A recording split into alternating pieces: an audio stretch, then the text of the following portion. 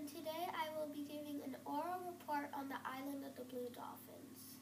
It was written by Scott Odell. It was published in March of 1987. It was published by Bantam Doubleday Dell Publishing Group Incorporated.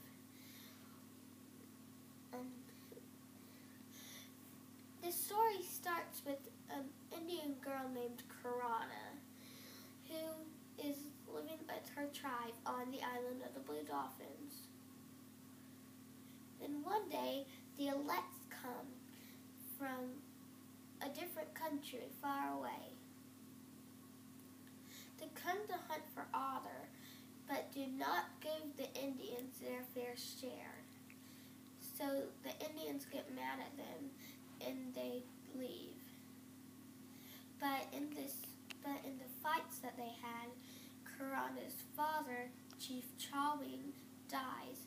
So there is a new chief that takes over. He goes off in a canoe to look for land. He does not return, but a message comes. It says that he had found people that had wanted to take them with them to their new land. So the ship came and it took them with her.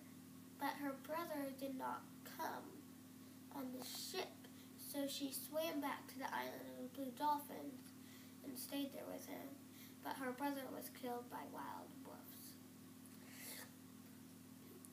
She hunts and survives for herself while this goes on. She hunts for food and protects herself from the wild dogs. She also finds her pet, Ratu, one of the wild dogs that the Alettes brought.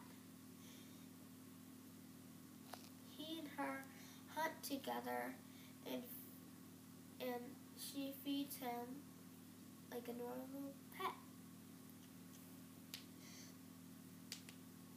Then one day, after many suns and moons, many suns and moons, new men come from another far land, and they want to take her with them. She goes with them to the land and